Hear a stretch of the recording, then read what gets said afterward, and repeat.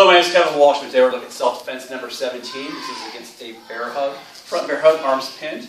First thing I'm going to go and do is my arms are pinned. I'm going to go and basically step back, pushing on the hips, striking to the groin, walking up to the back of the head, neck, shoulder, pulling the head down. In a self-defense situation, it's going to go and look like this. We're going to go and actually do it from a side view to make it easier for everyone to see. So he's got me in the forward, and I apologize, obviously, because your arm's a little bit smaller than me, but that's fine. As he's basically wrestling me, he's probably pushing me forward for a takedown, both sides of the hips, and go and break apart. My elbows flare out, so that way I can go and get my distance. Strike to the groin. Once I strike to the groin, this hand comes up behind the shoulder, this hand comes behind the neck and head, and I lift my knee into the head.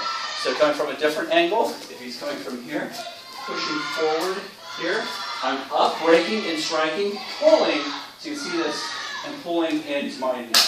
That would be self-defense number 17. Thanks, sir. Self-defense number 17 against a forward bear hug.